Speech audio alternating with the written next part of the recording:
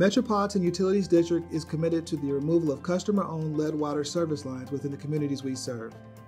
This video will explain the history of lead service lines, where they are located, the health effects of lead, and what M.U.D is doing to advocate on behalf of our customers.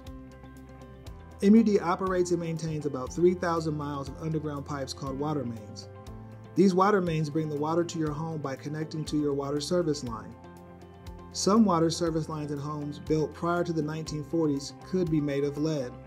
Lead is a metal that was used in plumbing for centuries because it was easy to work with, resistant to corrosion, and inexpensive.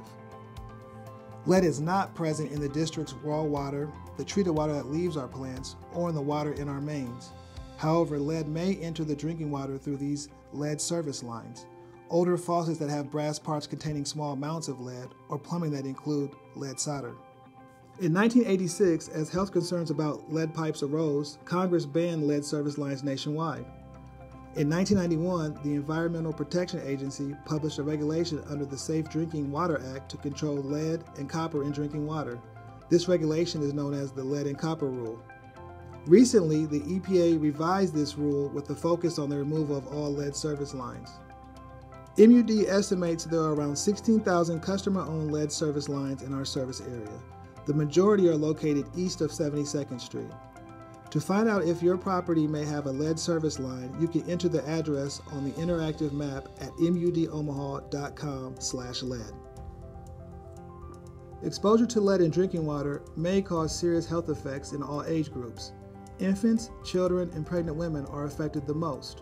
According to the EPA, there is no safe level of lead in drinking water. This is why M.U.D is committed to our Detect, Correct, and Protect Lead Service Line Replacement Program. We plan to detect all the lead service lines in our system, correct the issue, and protect our customers from lead in drinking water. M.U.D has secured state and federal funds for the initial phase of this program and will continue to seek funding on behalf of our customers.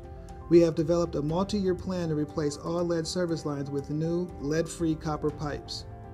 Priority will be given to the areas with a large number of homes with infants and children and areas with high concentrations of lead service lines. We will communicate with customers before work begins in their area and throughout the replacement process.